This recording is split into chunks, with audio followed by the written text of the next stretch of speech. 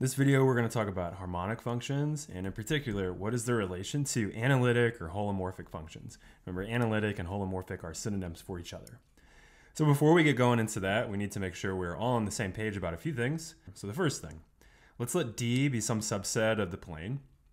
A function u whose domain is D and spits out a real number, so u is a function of two real variables. We're going to call it harmonic on this domain D if 1, u satisfies Laplace's equation, which says that the second partial of u with respect to x plus the second partial of u with respect to y adds up to 0. And so that should hold for all points x comma y you plug into that function when x, y come from that domain D. And the second thing that I need u to satisfy if it's harmonic is that both of these second partials are continuous throughout the domain D. So both of these together say u is harmonic. Now the next thing that we need to be comfortable with is, now let's think about D as a subset of the complex plane. So like, the plane R2, the Cartesian plane, we can think of it like the complex plane, just kind of labeled a little bit differently. And now we're going to let it be a domain, where domain in this context has a little bit more meaning to it. That means an open connected set. So like, just if you need a picture, a mental image, think about like a little blob here where I have these dotted lines along the boundary so that the boundary is not part of the set. Kind of like an open interval where like use parentheses to say the endpoints aren't part of the set. Okay, so D is a domain in the complex plane. A function f, whose inputs come from D and it spits out a complex number. So f is a function of a complex variable. We're going to say that it's holomorphic, or another word for that is analytic on D. If for each point z0 in D, the derivative of f exists for all points z sufficiently near z0. And to try to give you a picture on what on earth that means, I'm not just saying that the derivative exists at z0, it's got to hold when you're close to z0 too. It has to exist when you're close to z0. So in a picture, what I'm saying to you is if you've got z0 in D, you should be able to find some little disk that is centered at z0 and still fits entirely inside of D, such that for all points z within that disk, the derivative is defined at all such points. Further, if f has real and imaginary parts u and v respectively, so like the real and imaginary parts of a complex function are, real valued functions of two real variables, then to say that f is holomorphic at z0, that's equivalent if and only if it's true if and only if the Cauchy-Riemann equations hold at z0, and I have those written for you above. It says the partial of u with respect to x equals partial v with y, and also that minus partial u with y equals partial v with x. So the CR equations have to hold, and each of these first order partial derivatives of u and v, they all have to be continuous, again, sufficiently near z0. So like there has to be some little disk centered at z0 such that all of these first partials of u and v have to be continuous inside of that disk. So here's a question. What is the connection between 1, harmonic functions of two real variables, and 2, holomorphic functions of a single complex variable? So how are these two things related to each other? So that's what we're going to explore a little bit more in this video. So here's the theorem that tells me how they're related. Let's let D be a domain in the complex plane. Let's let f be a function of a complex variable. Let's say it has real part u and imaginary part v. If f is holomorphic on D, and if the second partials of u and v are continuous on D, so if both of these two hypotheses are satisfied, then both u and v, the real and imaginary parts of my function f, are harmonic on D. So we're going to prove this. So again, what we're showing is if you've got an analytic function, and if the second partials are nice, then each of its pieces, the real and imaginary parts, they're nice too. And what I mean by that is they're harmonic. So how do we prove this? So let's suppose that f is holomorphic on D. That tells me that the CR equations hold on D. So here they are, right? Partial ux equals partial vy, partial uy equals minus partial vx. And I'm going to look at this, I'm going to do two things to it. So I've got a little like t-chart to separate the two things I'm going to do. First, I'm going to differentiate both sets of equations here with respect to x. So I'm just going to kind of put the partial differentiation operator with respect to x out front in white on both sides of each of the equations. And yeah, you could simplify like the first one, d dx of du dx. That's definitely d squared u dx squared, but I'm leaving it unsimplified on purpose for right now, just so you can kind of track what I'm doing. And then what I'm also going to do on the other side is I'm going to differentiate both the CR equations with respect to y. So same idea, there's the first equation differentiated with respect to y, and here's the second one. And notice that I went ahead and I moved the minus sign on the second equation, I moved it over to the left side. All right, so by hypothesis, the second partials are continuous, and you might remember what that buys us, or you might be wondering what that buys us. And what that buys us is that the mixed partial derivatives, so the mixed second partials, they are equal. So in other words, you might have heard that explained as the second partials commute whenever these second partials are continuous. So like when you differentiate u with respect to x, then with respect to y, it's the same thing as if you did u with respect to y, then with respect to x. So what that tells me then, if I look up here where some of the mixed partials are, that tells me that these two underlined in blue have to be the same because you're just switching the order of x and y. And similarly, these two in orange, as far as u goes, have to be the same because again, you're just switching the order of whether you differentiate x or y first. Now, what we're going to do is substitute in the corresponding unmixed partials. So if you look at the other side of either of the blue equations or either of the orange equations there, the other side that's not underlined, those are the unmixed partials. And so if I look at the other side of the blue equations, well, if the blues are the same, then the reds have to be the same. So here is where I can say second partial of u with x has to be minus second partial of u with y. And again, if the oranges are the same, well, then the other sides, the greens, have to be the same. So here, second partial of u with x has to be second partial of u with y. Now what we're going to do is just get 0 on a side of both of these equations. And if you just say add the negative parts over, you see second partial u with x plus second partial u with y is 0. And same thing for v. And if you think about that for just a moment, that says that u and v each satisfy Laplace's equation. And that finishes that u and v are harmonic on this domain D. Be careful, in a math class, we just proved like a P implies Q, an implication, and what we wonder sometimes is the converse, Q implies P. Is that true? Be careful, it's not true in general. You have to be a little bit careful. So in other words, if you're given two harmonic functions, U and V, if I try to put them together to make a complex function, U plus IV, that need not be holomorphic. So like harmonic pieces don't necessarily imply a holomorphic complex function. And I'm not going to talk through too many of the details with the example. I'll just kind of set it up for you. Let's take D to be this donut, or a more mathy word for that is an annulus. And so it's between these two circles. That's the domain here. And let's let U be the function natural log of x squared plus y squared. So you can show that U is harmonic on this domain. But what you should also think about and try to show is that that function, natural log of x squared plus y squared, it can't be the real part of any analytic function on this domain. And so that would show that the converse doesn't hold all the time. So this domain, this annulus here, it's got a big hole in the middle. So what if I look at maybe nicer domains? So a little note here. What if your domain is simply connected or contractible? And for our intents and purposes, just think, what if your domain doesn't have a big hole in it like this donut does? In that case, then the converse is true. In other words, if the pieces are, if the real and imaginary parts of a complex function are harmonic, then you can conclude that the function itself is holomorphic on D. So like in other words, in that case, it's an if and only if, right? Harmonic, real and imaginary parts, if and only if, when you put them together as U plus IV, you get a holomorphic function. It's kind of cool. All right, so moving along, the next definition we want to look at, let's say we're in a nice situation where we've got a simply connected domain. So like, a domain with no holes in it. And let's say that you've got a harmonic function U on D. So right, U is a function of two real variables. A function V that's also defined on D. So V is a function of two real variables. We're going to call that a harmonic conjugate of U if, when I put them together as U plus IV, that defines a function of a complex variable. So if that complex function is holomorphic on D.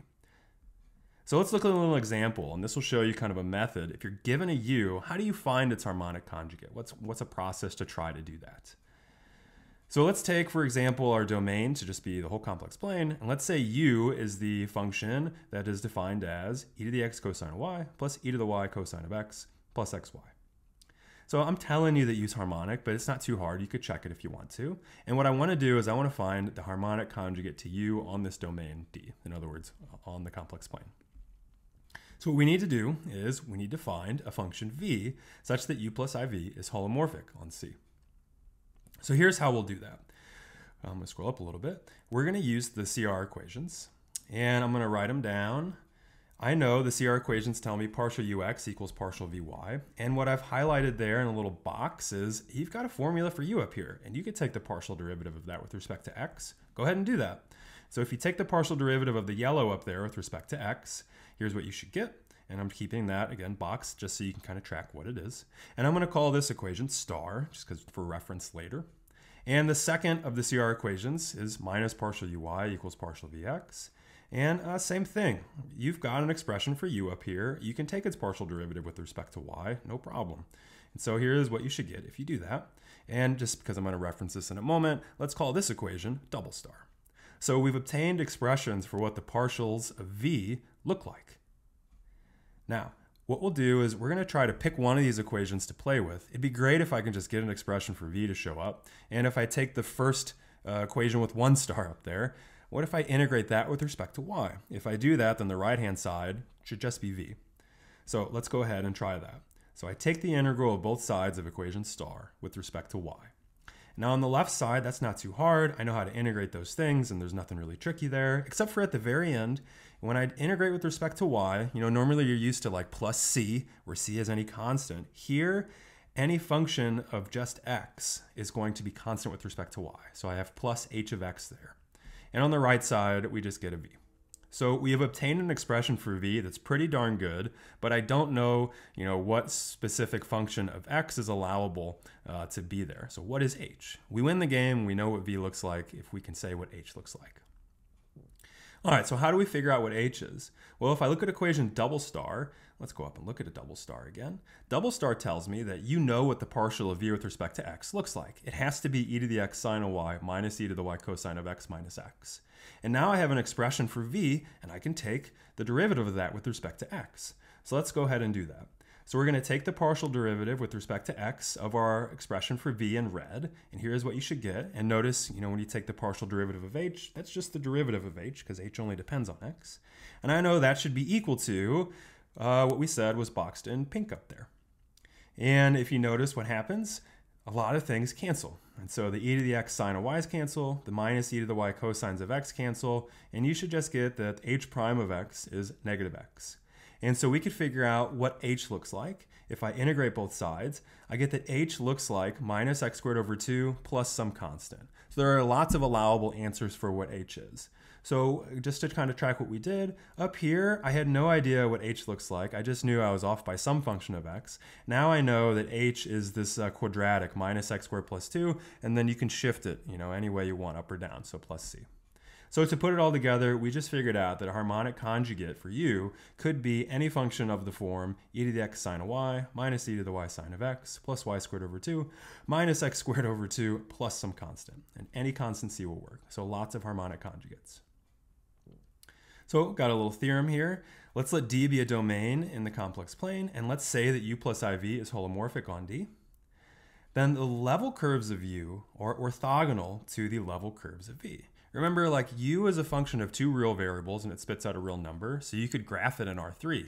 And remember, the level curves are what happens when you take the z-coordinate, so like the height coordinate if you like to think of it that way. What if you fix it to be a constant? So you kind of have like this topographic map idea. But what I'm saying is, if you look at the 2 corresponding kind of topographic maps for u and for v, then those level curves are going to be orthogonal to each other. So anywhere the level curves intersect, we're saying they intersect at a 90-degree angle. Except possibly at any point where the complex derivative is equal to 0. So here I've got a little picture of, I've got u is x squared minus y squared, and I'm setting it equal to some constant c. And I've got a little slider so that if I slide it around, I can change what c looks like here. And then I've got v is 2xy, and I'm setting that equal to some constant k, and I've got a little slider so you can see how k changes. So like when I fix a specific c and k, such as like they are right now, these would be 2 level curves for u is x squared minus y squared, and for v is 2xy. So like these are the, again, like the topographic maps for those 2 3D graphs there. And just what I want to notice is, anytime that the green intersects the red, in either case, that intersection happens at a right angle. And no matter how I drag these things, it's always going to be the case that these 2 curves in green and red always intersect each other at a right angle. So that's what I mean by the sets of level curves are going to be orthogonal to each other. So what we're going to try to do is prove this theorem here. How can we prove that the level curves of u are always going to be orthogonal to the level curves of v? Except for maybe where the complex derivative of u plus iv is 0. So let's fix some constants c and k that are real numbers. And we're going to show that the curves of the form u equals c and v equals k intersect. And we're also going to assume that the complex derivative is non-zero at the point of intersection. Then what we're going to show is that the intersection has to occur at a 90-degree angle. So let's play with the total differential. And you might remember this from Calculus 3. The total differential of u looks like du. And what it is it's partial u with x times dx plus partial u of y times dy. Now, when u is a constant, right, we fixed u to be constant here. Then when you look at du, right, the differential, that will be 0. And so let's substitute that in. That says I get 0 on the left, and that's all that's changed. What we could do then, though, is we could solve for dy dx. And remember, dy dx represents the slope of the curve u equals c. And you'll have an expression for the slope at any point x comma y that makes sense to plug in. So let's solve this equation for dy dx. So maybe you subtract the du dx stuff over and then divide. And what you should get is dy dx is minus partial u with x divided by partial u with y. And again, that formula tells you the slope of u, of the curve u equals c, at any point where it makes sense to plug in an x and a y. We can do a similar argument to try to find a formula for the slope of v equals k of that curve, and you should come up with dy dx is minus partial v with x over partial v with y. And again, that expression gives the slope of, I should be a little more careful, of the curve v equals k, not just a v, that doesn't make sense, at any point on the curve where this is defined. And now let's let x naught, y naught be the point where these two curves u equals c and v equals k intersect each other. What we're going to do is we're going to compare the slope of the two curves at that particular point. And so if I plug in the point x naught, y naught into both the slope formulas, that should give you two real numbers. So the first real number, we're going to call it m1. You should be having some college algebra vibes right now, like the first slope, the slope of u equals c at that point of intersection. We just said above, that's minus partial u with x divided by partial u with y. And what that notation there with the bar means plug in the point x naught, y naught. So like plug that point into that little expression there, and that spits out a number, that's the slope. Similarly, you've got another real number. You can figure out what the slope of v equals k is at that point x naught, y naught by plugging in x naught, y naught into your formula for the slope. And now what we're going to do is try to compare m1 and n2. So how do these two slopes compare to each other? Well, the CR equations let me do a nice little substitution. So again, CR equations tell me partial u with x is partial v with y, and partial u with y is minus partial v with x. And so M2, I could rewrite it. So here it is, not rewritten, just copy pasted. But the CR equations tell me that I could substitute. Well, minus dv dx is the same thing as du dy. And dv dy is the same thing as du dx. And that number should also be evaluated at the point x naught, y naught. And so what we want to do now is we want to compare M2, this expression, partial uy over partial ux, compare that to M1. Well, M1 was minus partial ux over partial uy. And what you hopefully notice or remember from college algebra, those two real numbers are opposite reciprocals of each other. And so what that means again, when two slopes are opposite reciprocals of each other, that means that the two lines there, the two tangent lines, if you will, are perpendicular. And that's what we mean by saying that these two curves are orthogonal to each other at that particular point.